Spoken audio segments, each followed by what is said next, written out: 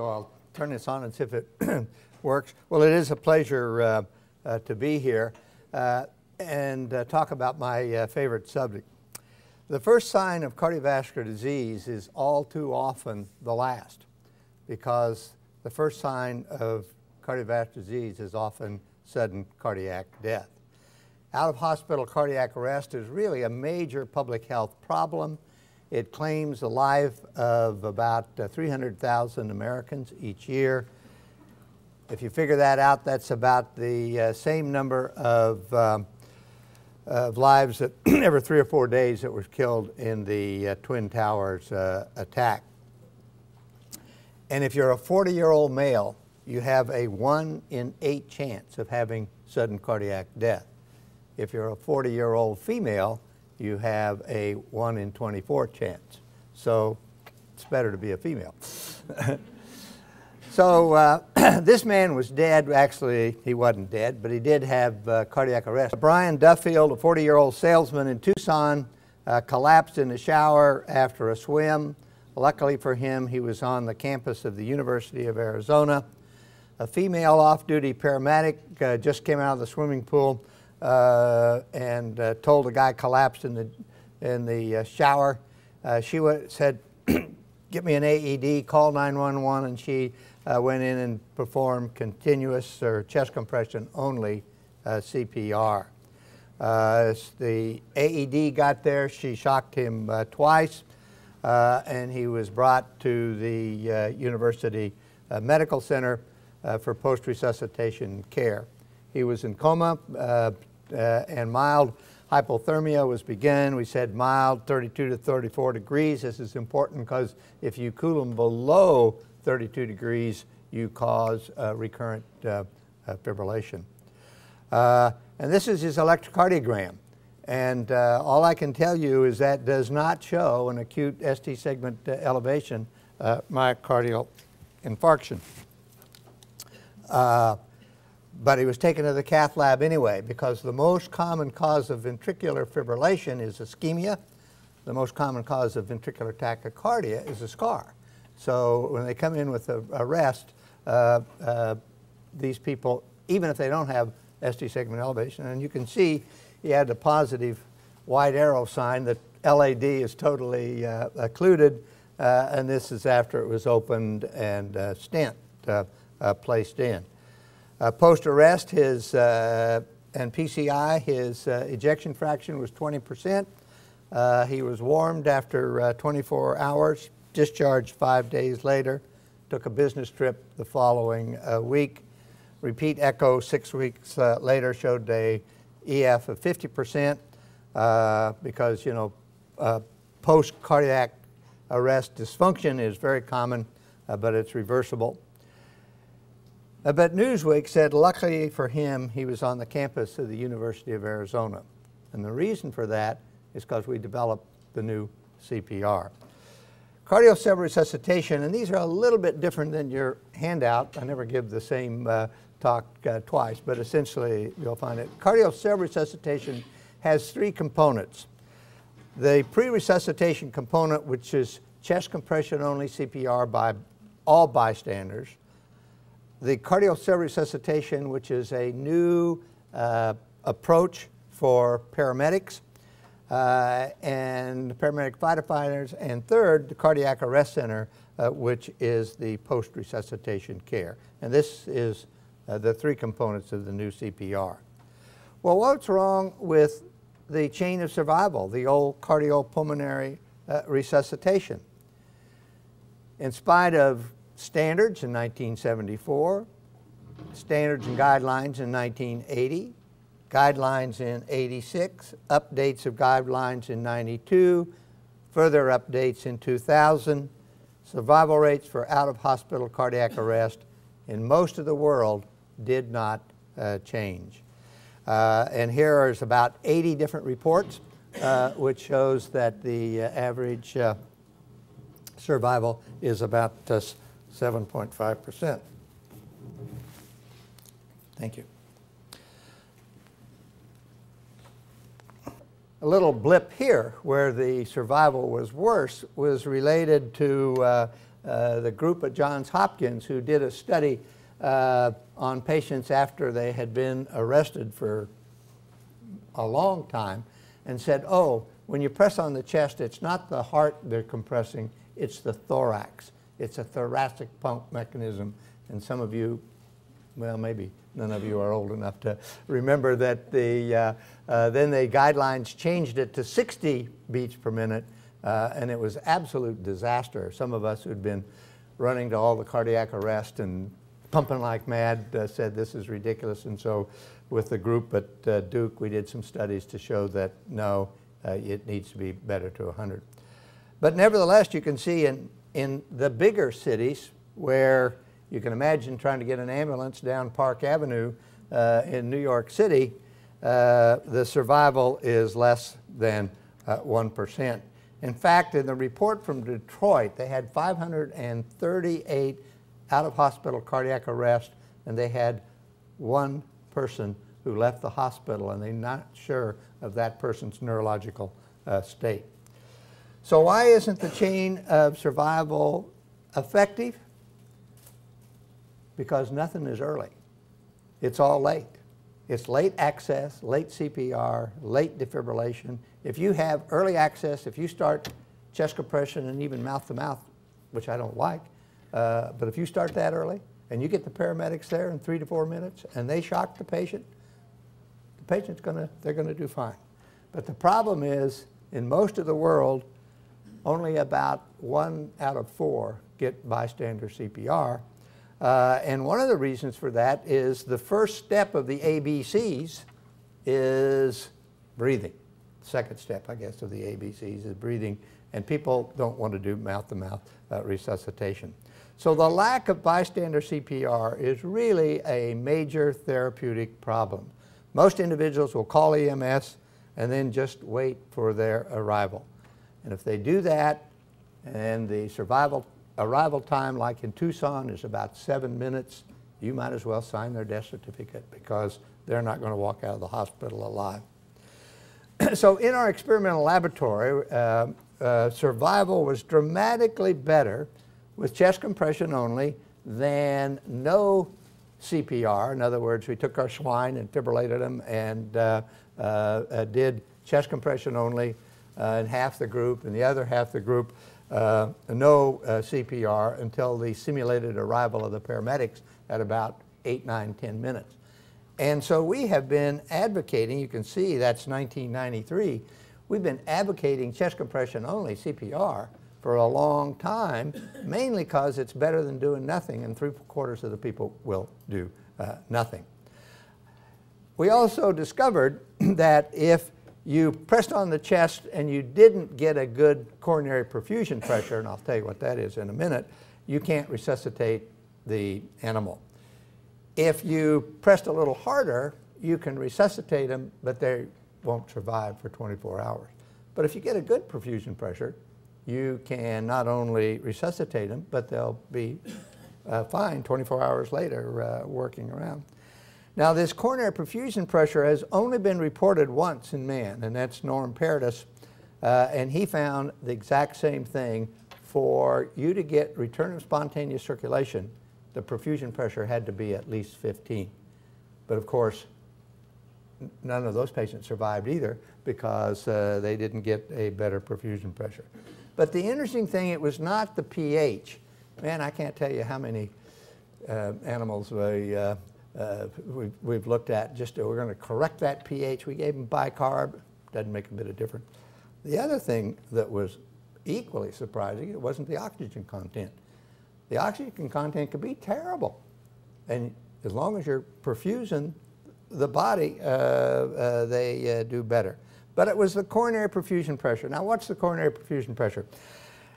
It's something that you certainly didn't learn in medical school because nobody talks about it. What happens is you're sitting here and your heart rate's 60 beats per minute. Your heart is beating 100,000 times each day. And every time your heart contracts, the pressure in the ventricle, the pressure in the aorta, and the pressure in the muscle is the same, and you get no coronary perfusion. But when the heart relaxes, the aortic valve closes, now the aortic pressure is higher than the myocardium, and you get all your coronary flow, not all, but almost all, in diastole. Well, it turns out that the exact same thing happens during cardiac arrest. When you press on the chest, the pressure in the chest, the pressure in the heart, and the aorta is all the same, and you get no blood flow to the heart when you're pressing on the chest.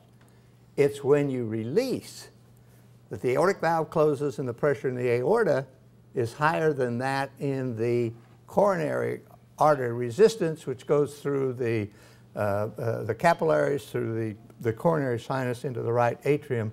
So the coronary perfusion pressure is the difference between the aortic diastolic pressure and the right atrial pressure. And you can see the old thing was, well, you do 15 compressions, and then you stop and give them 2 breaths, which you were supposed to give 2 breaths, 2 seconds each, so there's 4 seconds. And then you had to start all over trying to build up the profession. So for years we've recommended chest compression only because it was better than doing nothing.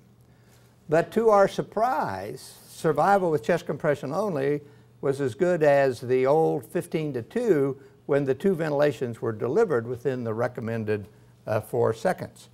And so, you know, we published that study and nothing happened. Nobody paid any attention to it. So we did another one and another one and another one. Those of you in the medical field know that it's, the literature is like trying to catch a fish over Niagara Falls. I mean, nobody reads the medical literature anymore. So we published 6 different publications to show that chest compression only was just as good as this ideal CPR and much better than no CPR. And of course, we were disappointed when the 2000 guidelines did not include chest compression only. But soon after they came out, we learned that lay individuals recently certified in chest compression took 16 seconds to deliver the recommended 2 quick breaths. This was done over in Cardiff, Wales. They were trying to teach these people how a method of doing CPR that they would remember, and so they went through this elaborate certification thing. And then when they're done, they took videos of them doing CPR. And by the time they finished pressing on the chest, lift the chin, close the nose, took a breath, made a seal, blew, repeated that, found out where to put their fingers and start pressing, it was 16 seconds. We said, wait a minute. We said chest compression only was just as good as this, quote, ideal CPR that no one has done for the last 4 decades. The way it's really been done is you're only pressing on the chest half the time. And when we compared chest compression only to that, it was dramatically better than the way we've been taught for the last 4 decades. So why my chest compression only CPR work in patients with cardiac arrest? It's because in cardiac arrest, the arterial blood is fully oxygenated at the time of the arrest. If I were to collapse right now, my lungs would be full of air. Some people say hot air, but full of air. My pulmonary veins would be full of oxygenated blood. My left heart and the entire arterial system would be fully oxygenated. And if I were to lie there for 12 minutes and you came and drew my arterial blood, it would be perfectly normal because it ain't going anywhere. It's like you've taken it out and put it in the tube and sending it to get it analyzed. It's only when it goes somewhere that it starts using it up. In contrast, respiratory arrest is secondary cardiac arrest. When somebody is drowning and can't breathe, man, they are upset and their cardiac output is way high and they use up that oxygen fast. The oxygenation is really low, and then that oxygenation causes hypotension, and then that hypotension causes cardiac arrest 5, 10, 15, actually 12 to 20 minutes after the breathing stops. So they're totally different. But the powers that be way back when said, oh, you don't want to have to teach lay people the difference between a respiratory arrest and a cardiac arrest? And my answer is, yes, we do. And it's simple. What is a cardiac arrest? It is an unexpected, witnessed collapse in an individual who is not responsive. I didn't say anything about the pulse. I didn't say anything about breathing, because if you do that, you mess things up, and I'll tell you why. So, yes, we want to know that. In Tucson, there's 100 cardiac arrests every year compared to about 1 drowning death every 4 years. So we're sort of got our thing from.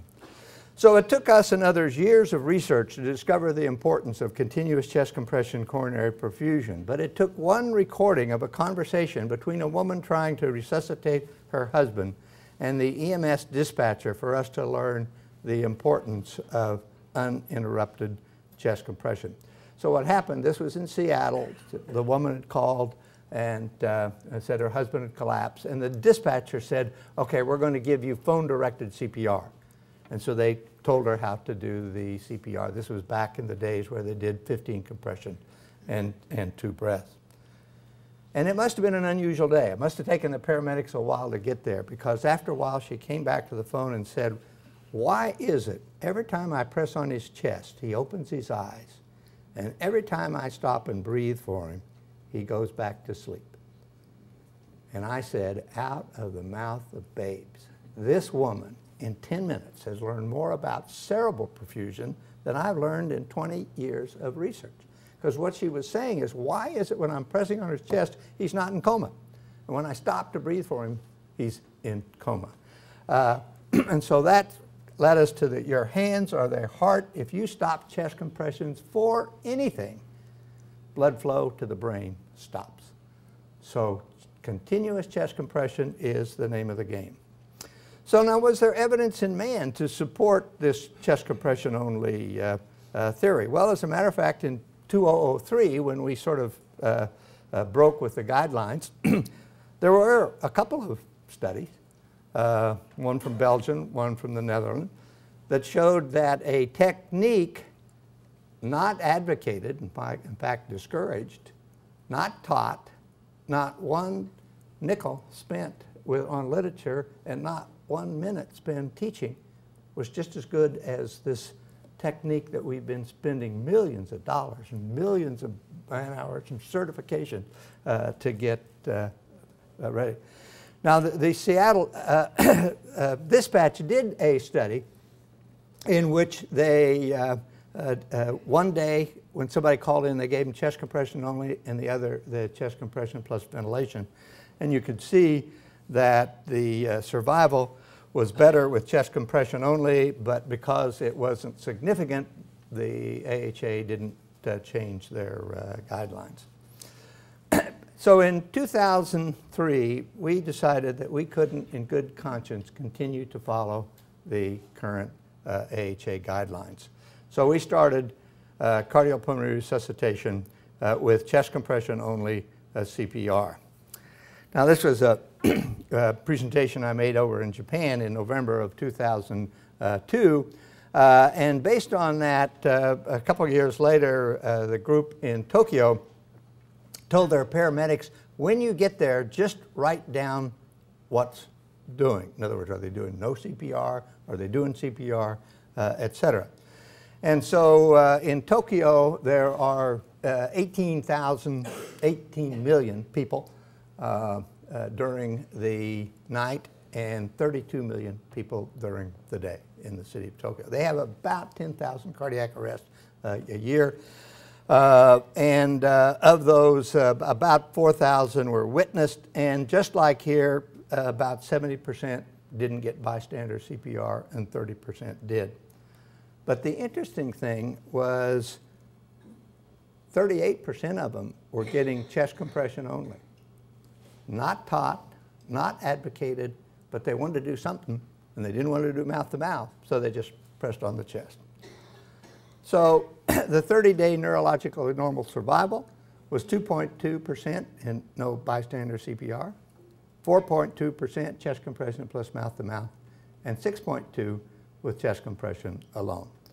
Now you say, gee, those are poor survival rates. Well, they really are, because if the patient is not witnessed, et cetera, they're not going to do well. So if you're studying a technique, you have to take that group that have a witnessed arrest and a shockable rhythm. And if you look at that, the 30-day neurological normal survival was 11% with chest compression plus mouth-to-mouth and 19% for chest compression alone. Now this was presented in abstract at the 2005 meetings, but the guidelines weren't changed because they don't accept abstracts. And this was published in Lancet in 2007. When it was published in Lancet, they asked me to write the editorial. And in my shy and retiring way, I demanded immediate changes to the guidelines. But the European Resuscitation Council said, no, we wait every 5 years and we look at all of the literature and then we'll decide at that time. And he said, besides, this was compared the 15 to 2, and in 2005 we changed it to 30. Actually 30 to 2. And so they did change those guidelines in 2005 based on no data. It was just a consensus that they knew that, okay, if it really does take 16 seconds to do the 2 quick breaths, they're not getting enough compression, so we better increase it. So they picked 30 to 2 out of the air. Well, because of that, I went back to the swine laboratory and compared the survival of 30 to 2 with a realistic 16-second interruption. There's your coronary perfusion pressure. There's your cerebral perfusion pressure. When you're not pressing on the chest, there's no cerebral perfusion pressure. And then this is continuous chest compression, CPR. And you could see in the group that we started bystander CPR 4 to 6 minutes after the arrest, which is not too uncommon. The survival was better with chest compression only. When we published that, one of the authorities in Europe said, yeah, but you know, the University of Arizona, their swine model, they gasp when they arrest, and people hardly ever gasp. So, so how can we accept the data? Well, we had to rediscover gasping. But first let me say, why are ventilations bad during CPR? For 2 reasons. One, I just told you about, the long interruption of chest compressions to do that. But if there's 2 people there, don't you want one to breathe while the other? And the answer turns out to be no. And the reason is breathing during cardiac arrest is actually harmful. And the reason it's harmful is for the following reason. I can stand up here and talk to you and I'm not fainting. Why is that? Why am I not fainting? I don't have a heart in my legs pumping blood up. What's going on? Every time I take a breath, air goes in. Why does air go in? Because I make a vacuum in my chest. Every time I take a breath, that vacuum in the chest pulls blood back. But if I'm lying on the floor and you're pumping on my chest, the forward blood flow is so marginal that if you breathe in, you increase the interthoracic pressure and you decrease venous return. And it's actually bad, not good. What really is good is gasping. So, so what is a recent effort that chest compression only is better? Well, I just presented this a couple weeks ago at the American Heart Association meeting in Orlando. What we did in Arizona, as you know, we've slowly, city by city, getting them to do chest compression only CPR by bystanders. 798 arrests had chest compression only. 1,232 had standard CPR. And to make a long story short, survival with chest compression only, all rhythms, was 10.6, CPR 6.2, and for witnessed arrest in a shockable rhythm, it was 19% versus 32%. So this is one of the first data that shows that, yeah, what we've been talking about really translates into increased survival. Now, it just so happened that the Seattle group, as part of the ROC, presented a paper there as well. And they repeated the old study where they did phone chest compression only one day and 15 to 2 the other day. So they had 1,941 arrests. Half of them got chest compression, and the usual. The mean EMS arrival time was 6.5 minutes. Favorable neurological outcome, 14% chest compression only. Cardiac etiology of the arrest, which is what we're talking about, witnessed arrest and a shockable rhythm, 20% with chest compression only versus about 13 with that. And then with the shockable rhythm, 32%, 33% versus 25%. Now, unfortunately, these two things were both abstracts. So the guidelines, when they rewrite them next year in 2005, I have no idea whether they're going to do chest compression only or not. But we had to rediscover the importance of gasping in patient because Jane Clark in 1992 listened to dispatches of people calling in with somebody with a cardiac arrest, and she heard gasping in 55% of the people. And we then told our paramedics in Arizona, okay, just find out, write down whether they were gasping or not when you got there. And it turned out that if they were gasping and you were doing CPR, 39% survive. If you're doing CPR and they're not gasping, only 9% survive. So what happens is, you'll find this out, if you start early enough and you start pressing on the chest and you don't let up, you change somebody to compress every 100 compressions. These people will be moving, adjusting their glasses. It's scary. And what we used to do is stop when we saw that. But you have to learn that gasping and moving is just a response to good chest compression. Lay people call gasping various things. The most common is snoring. A woman will say, gee, you know, my husband was snoring in bed last night and woke up this morning and he was dead. So yeah, people have sleep apnea, but if somebody's snoring, shake them to make sure that, that it's just sleep apnea and not the agonal breathing. And again, this is just, again, in our studies, you start pressing on the chest and these animals will start gasping. Look at here, they're gasping at 30 per minute. So clearly, when do you intubate? You certainly don't have to intubate if somebody's gasping because of that problem. So the 3 steps, call 911 and put the patient on a floor, on a hard surface, can't be on a bed. Put the heel of one hand in the center of the chest, the heel of the other hand over there.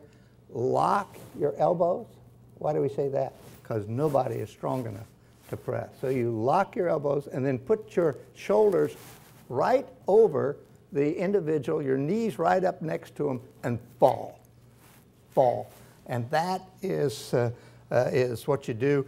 And it takes a lot of work, but equally important is the release phase when you come up, because the chest has to recoil. That helps bring blood back from the lower extremities and helps bring air in. So it's not cardiac massage that you see on ER, or used to see, you know, somebody down there, or in the emergency room, you know, you have some body down there compressing, and they were always stopping to check something. Well, what happened was that they're just too damn tired, that they, you know, they're too macho to admit it. So, well, let's just see what the pulse is. So what you have to do to those people is say 100 compressions and then get off. The other person does 100 compressions. So that's chest compression only. So we also then changed the way the paramedics did. And this is based on some new information that's called the three-phase time-sensitive model of untreated ventricular fibrillation. The decades-long emphasis on early intubation and early defibrillation only worked in areas where people were there soon. In the rest of the country, it was bad. So what is this? The first phase is the electrical phase. When the heart starts fibrillating, the most important thing is to shock it and defibrillate it.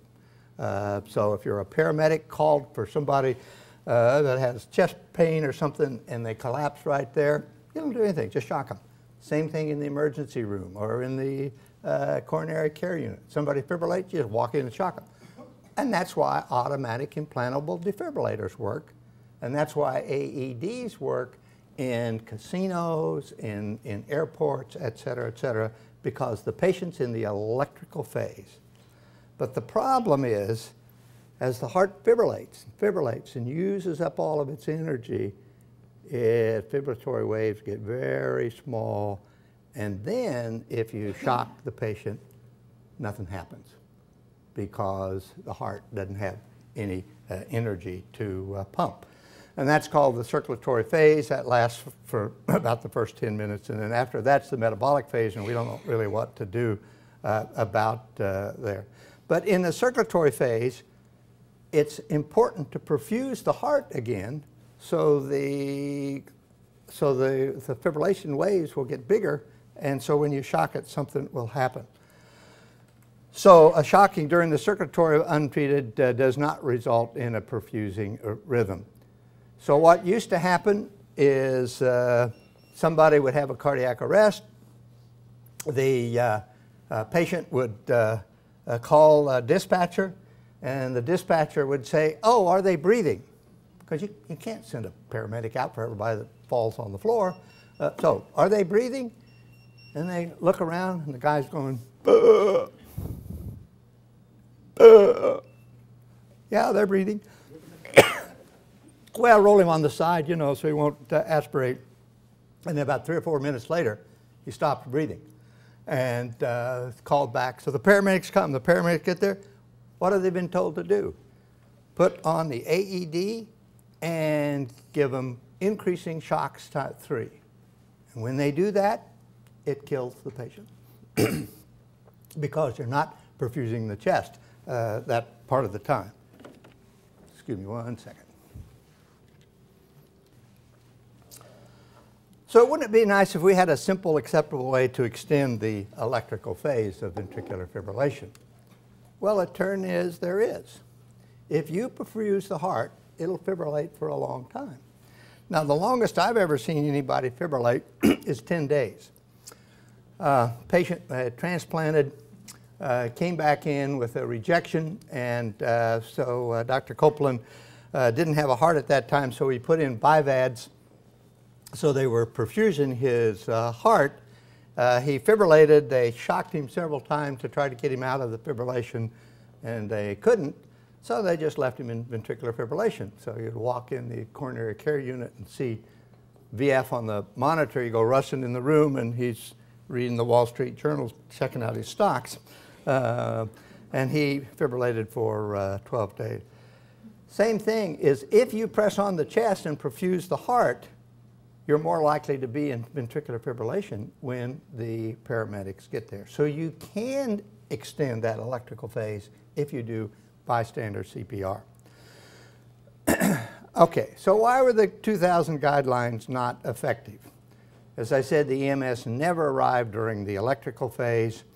And then what they were doing, and we've got good paramedics. They're not bad paramedics. They were just following the guidelines. And when we analyzed what they were doing, they were only pressing on the chest half the time. What were they doing? They were intubating, and you all know how long that takes. Or they would shock the patient, and they'd see an EKG and feel for the pulse and this sort of stuff. Or they were starting in the IV, or they were doing something. So half the time, they weren't pressing on the chest, and there's no wonder none of them survived. Well, guess what? Halfway around the world, Professor Wick in Norway found the exact same time with their paramedics, only half the time. So in the first version of cardiac resuscitation, we told the EMS you could not intubate. And you should have seen this when we went out to talk to the paramedics, you know. You can read their body language, you know. These guys are crazy, you know, we can't intubate. So we said, no, you can't intubate. What you do is you do 200 chest compressions. And then you analyze and you give one shock. And so why did we do 200 chest compressions beforehand? Well, for two reasons. If you talk to a cardiovascular surgeon, they will tell you that when somebody fibrillates in the OR, you have to decompress the heart before you can shock it, or otherwise it won't work. Well, what happens in a person who fibrillates, you got an arterial pressure of 120, you got a venous pressure of 8, and when they fibrillate, the blood goes from the arterial side to the venous side, and you get to Guyton's mean circulatory filling pressure. But in 1 minute, look how big that RV is. And the RV is so big that you have pericardial constriction. And you shock the patient at that time, you got pericardial constriction, Starling's law of the heart on the left side, it doesn't work. So one of the reasons you have to press on the chest first is to decompress the heart. The second reason is, again, as I said, as they fibrillate for a long period of time, this was in our experimental laboratory, our animals, you could see that the fibrillatory waves get smaller and smaller as it uses up all of its energy. But if we did chest compression for only a minute and a half, you can see how the fibrillatory waves get up. So the coronary perfusion is necessary to refuel the heart. We came up with 200 compressions because Cobb found out that as he got more and more AEDs on their rigs, survival went down. And he said, gee, what's going on here? In the old days, these defibrillators used to be so heavy and big that one guy would get there and start pressing on the chest, and the other guy would bring the big defibrillator from the rig, and then they would use it. So what he said is, okay, with these AEDs, press on the chest for 90 seconds before you shocked them. And you could see that in those, the response time greater than 4 minutes, the survival was better.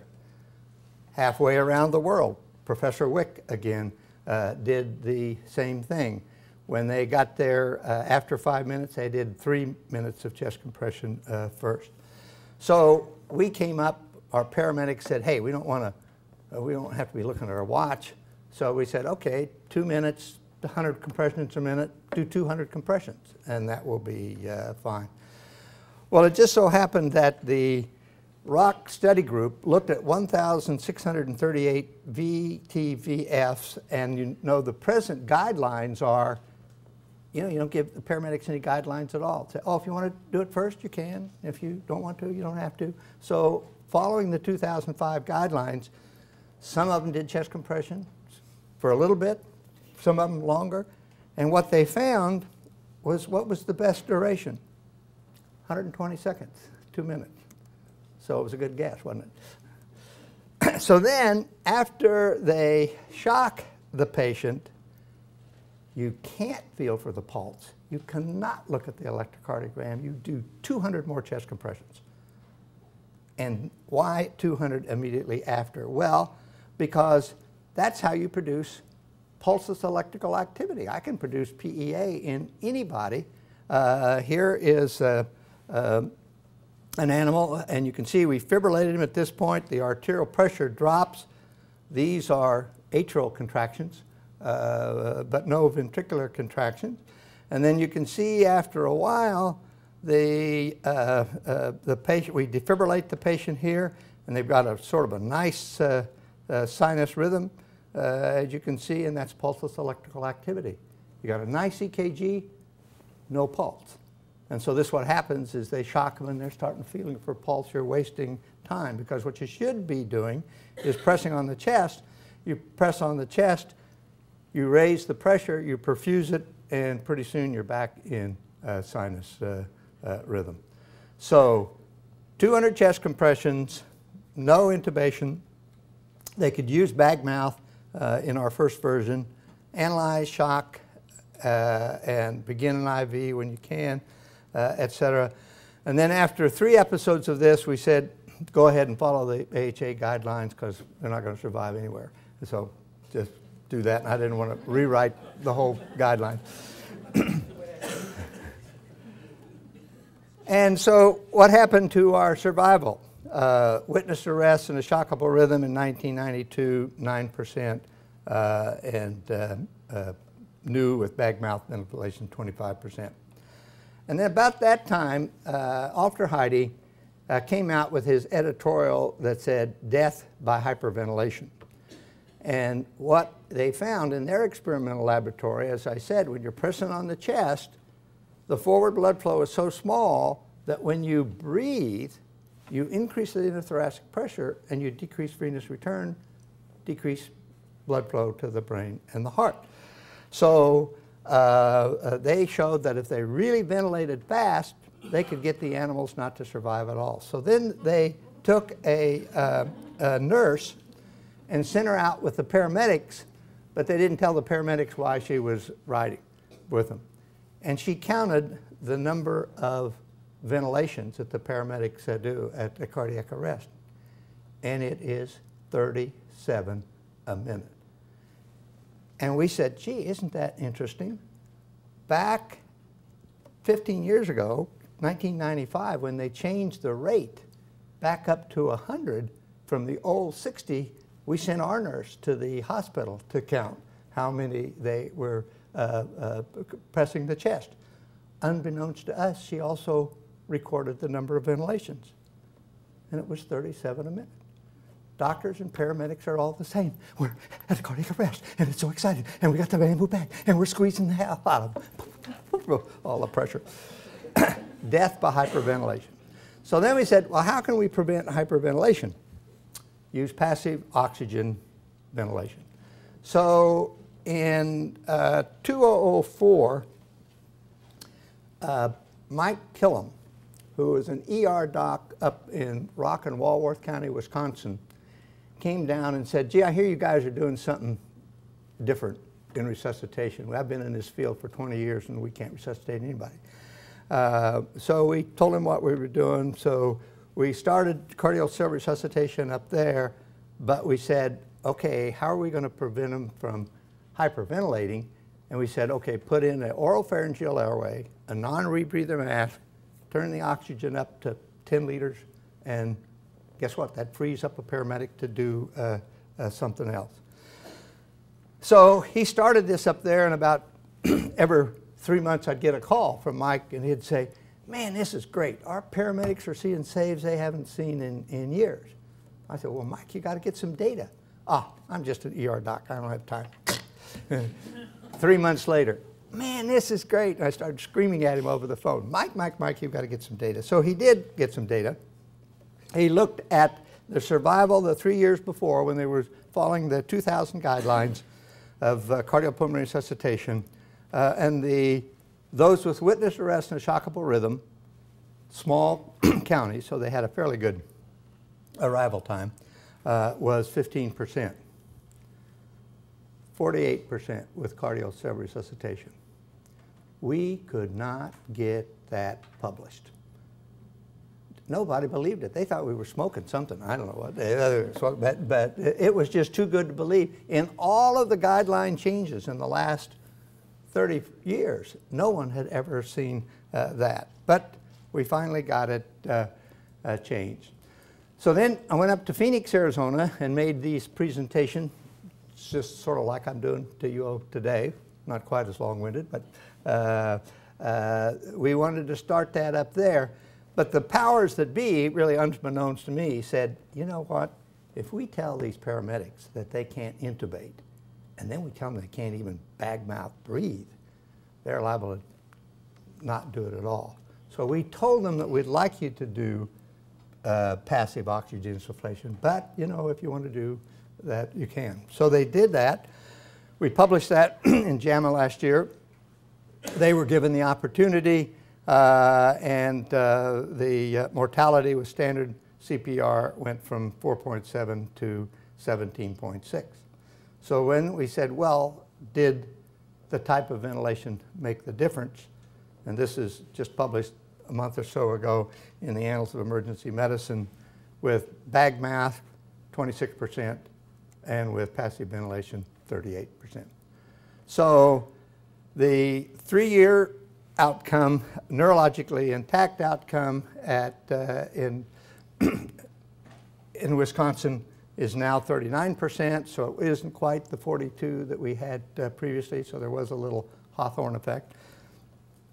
3 years in Kansas City, where they also weren't allowed to intubate.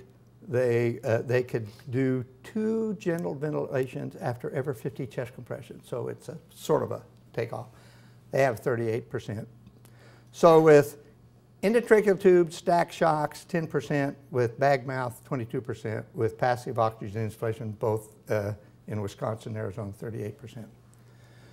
So the question always comes up, yeah, but this is against the 2000 guidelines. We're using the 2005 guidelines now. How does cardiovascular resuscitation stack up to that?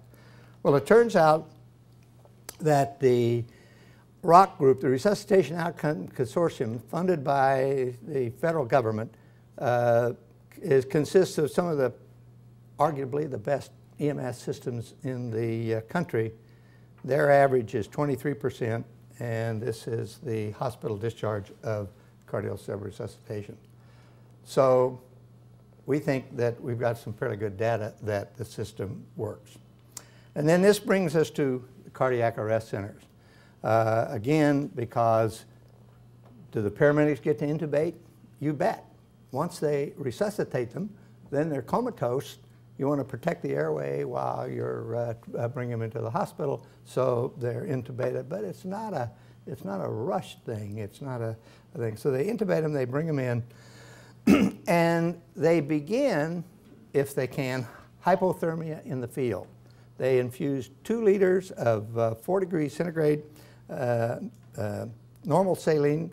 And what this does is this starts the cooling process, but it also helps the blood pressure and blood volume, because cardiac arrest is just like surgery, that you third space a lot of stuff, and you need the benefit. So in Arizona, we have designated hospitals as cardiac arrest centers. And we met in 2007, established the criteria. In May of 2005, they did a study to see if bypassing one hospital and going to another made any difference in survival. And as long as that time was within 20 minutes, it did not make any difference in survival. And these are the criteria for a hospital to become a cardiac arrest. They have to have therapeutic hypothermia method. They have to have 24/7 cath interventional capability.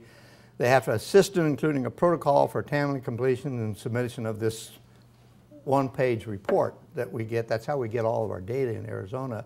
It's a voluntary type thing. They don't have to send us the data, but we encourage people to send us the data so that they will know what they're doing. And we never tell anybody else what this person is doing or that person is doing. It's, here's your data, it's 20%, but statewide it's 38%. So, you decide whether you want to do something different or not. And then it's, they have to have a termination protocol. And you can see that there are now almost 25 hospitals in the state of Arizona that are cardiac arrest centers. And it does work. Again, in Arizona, the survival to discharge was before cardiac arrest center designation was 30%. After designation, 56%. So, you do chest compression only, and you get some more survival. You do cardiovascular resuscitation by the paramedics, and that improves it. And then you add the third step, the cardiac arrest centers, and now you're getting survival of witness arrest and shockable rhythm of about 60%. So I want you to learn Cardiovascular resuscitation, and they say I look a little better with hat and hair. And to institute the pre-resuscitation of chest compression only by everyone, cardiovascular resuscitation by the paramedics, and the cardiac arrest center. So all three have to work together to improve survival. May have been more than you wanted to know about CPR. Questions? Yes, sir. Question in the community. You know, this becomes a much simpler procedure to train. I mean, if I asked just the people that are present here, just within their family, Yeah. how many of them know how to do CPR? It wouldn't surprise me if it was a small number. But you know, with this modality, it's something much simpler to train. Yeah. Is the community, you know, the number of people that are trained. Right. And I can show you data on that. It's another 5 or 6 slides, but we in Arizona we teach this at the hospital. I would encourage you to have a session. We do it once a month on a Wednesday evening. Anybody comes in and they get taught chest compression only CPR. So I'd encourage you to do that. The paramedics go to home community things, fairs and stuff, and teach chest compression only CPR because people are much more likely to do it. The interesting thing is that we started this in 2005 and looked at our data in 2009, and the incidence of bystander CPR went from 25% to 32%. So we said, wait a minute. I thought the only problem was they didn't want to do mouth-to-mouth resuscitation. So we did a survey through the cancer people who are good at surveys. We find out there's 5 reasons why people don't do bystander CPR. One is they don't want to do mouth-to-mouth resuscitation, and that's about 20%. Another 20% are fear of legal concerns. So, you know, you have to teach people about the Good Samaritan law. The third consideration is that it's too complicated to do it, so we can't do it. So there, if you taught chest compression only, it would be. The fourth consideration is that they're afraid they're going to hurt the person. So you have to say, man, if they're there and non-responsive, they're dead. You can't hurt them anymore, or they're pre-dead. And then 20%, they're physically unable. You know, so we could increase it by 80% if we taught chest compression only, reassured them that you're not going to hurt the person and that there's no legal consequence. So between that time, of those who did bystander CPR, the incidence of chest compression only went from 16% to 77%. So you're absolutely right. If you teach it, those that are willing to do it are more likely to do it. And then, of course, that was the data that we had that showed that survival is much better with chest compression only. Yes, sir? Did you have in your jurisdiction or community simultaneous teaching of both methods by different entities, or from a regulatory, bureaucratic standpoint, how did you get the Heart Association to stop teaching people in Arizona by the book CPR? We didn't. They're still doing it. I mean, we've had people that 2 weeks ago had to go get certified, and they were, you know, it's the same instructors, and you ask them about chest compression only, and they say, well, no, we don't do that. You know, you have to do the ventilation. But we sent out flyers, and I could show you the flyers if you want, to every household in Tucson and in Phoenix. We did celebrity things. As you know, I'm director of the Sarver Heart Center. Sarver happens to own the Suns in Phoenix, so we would have them doing chest compression only CPR on a gorilla.